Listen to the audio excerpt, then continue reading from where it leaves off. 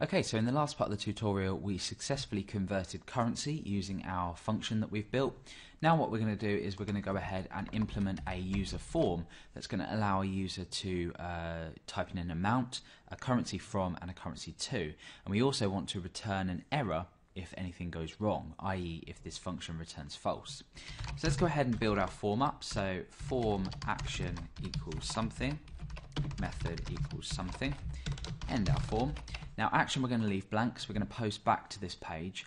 Method we're going to set to post, and inside here we need to create our fields. So I'm going to create a paragraph just here, and inside of here I'm going to say amount. I'm going to break down one line, and I'm going to create an input type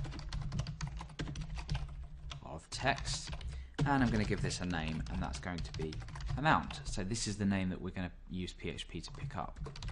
Okay, so create another paragraph just down here, and we want to say from, so we want the user to specify from. Now this could by all means be a drop-down list, but I'm not going to go through the hassle of creating a drop-down list of currencies, but obviously you're giving the user a lot more freedom, and if any new currencies were ever to pop up in the future, you're covered, as they can just enter them freestyle. So we create another input type, and that is text, and we give this a name as well. So this name is going to be from, and we do exactly the same thing but to. So another paragraph, to, break down, input type equals, if I can type it properly, text, evidently I can't, so name equals to. Okay, so now we're going to go and create our submit button, and then our form will be complete. So input type equals submit. Okay, we're done. So let's go ahead and preview that in our browser. You can see that we've got amount, from, and to. So we can type in any amount here, we can type in a currency here, and we can type in a currency here. Now, just a quick note, the beauty of this is because we're using the Google Calculator API, we have complete control or complete flexibility over which currencies we actually choose. So we can choose, you know, any currency we want at all. So you're not restricted to any currency. You'll always get the latest currency because it's constantly being updated and monitored by Google. So, you know, this is a real advantage to this. Okay, so when the form's submitted, we need to go ahead and check that the form actually has been submitted. Just a quick note beforehand, this function file probably shouldn't be kept on this page. It probably should be kept in an external file that you keep all of your functions in, you know, like a general function file or something like that. But for the purpose of the tutorial, I'm going to keep it all on one page. Okay, so once the user has submitted the form, we need to perform a check just around here to check if the form has been set, so or if each value is set. So let's create an if statement, and we'll say $_post amount. So we're checking for this posted value amount, comma separating because we can pass an unlimited amount of. Oops, sorry, I've completely done that wrong. We want is set $_post amount, and as I said before, I was saying you can comma separate values within is set and give an unlimited amount of parameters to this. So $_post, and in here from, and lastly we want to check that the to value has been set as well, so to. So echo form submitted. Let's go ahead and check that out, make sure everything's working. When we click submit, it says form submitted. Now I'm not going to include validation as in, you know, validating that this is a number or that these are text, or even validating that they actually, you know, have been filled out. I'll leave that up to you, otherwise we'll waste time in the tutorial. So what we want to go ahead and do is we want to create a variable that holds our conversion data.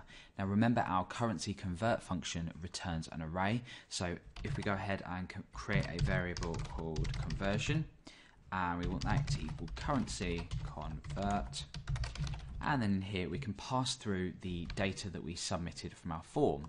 Now we can either go ahead and just directly pass it in as $_post, etc., or we can create variables for it.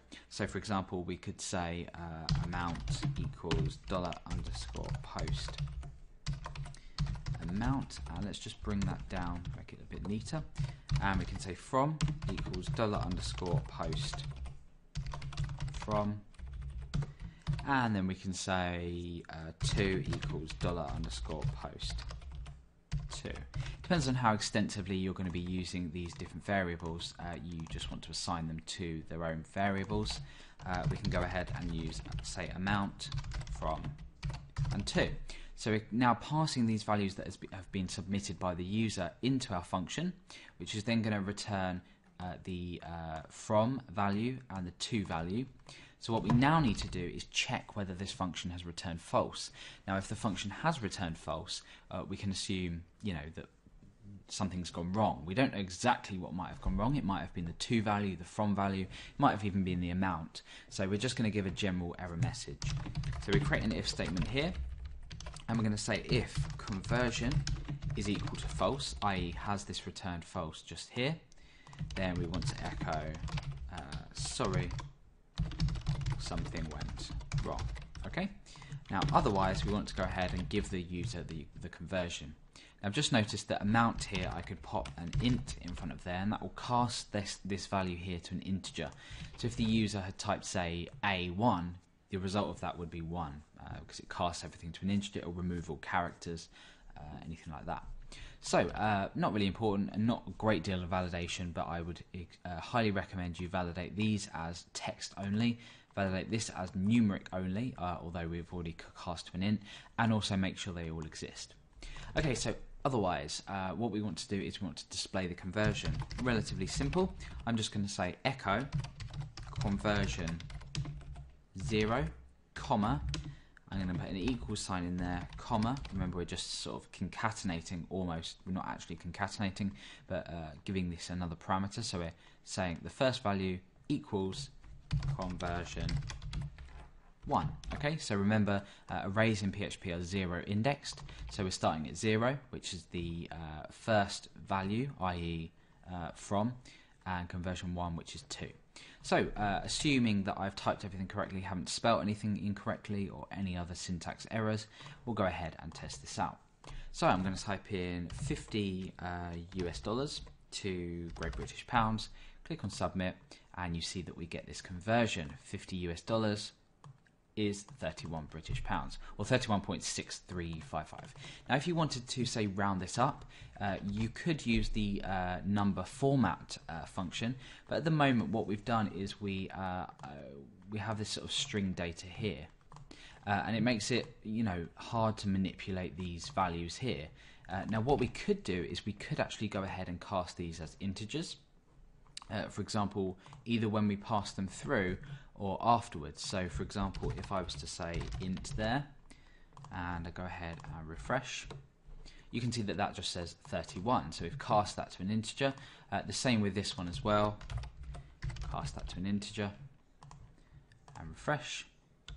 That just says 50. So 50 equals 31. Doesn't really look, too nice, but there we go. We've just done that. Well, I'd recommend casting that to a float, just purely for the reason that you want to keep all of the decimal places afterwards. And then what you could do is you could go ahead and say number format in here, and you could say to 2 decimal places. So it would make it a bit nicer to read. But it's entirely up to you. You can mess around with these things using casting to particular data types and using the number format function. Anyway, let's just go ahead and lastly test what's going to happen if we type in that something goes wrong. So at the moment we've got the standard thing that we left off with, 50, and then the currency, and then the converted to currency. If we go ahead and type in a load of rubbish and click submit, we get the error message, sorry, something went wrong.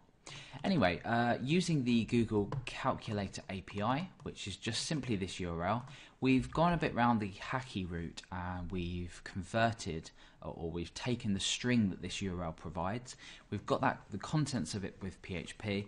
We've hackily exploded this data, checked it, returned it through a function, which is a really good way of doing things, and then we've incorporated a form to check this data, and not paste it, but apply this into our function, pass it through to our function, get out the values. And I've also included a little bit about how we can cast this to a float and this to a float if needs be. And you can manipulate that data in different ways. But anyway, that's how to create a currency converter with PHP.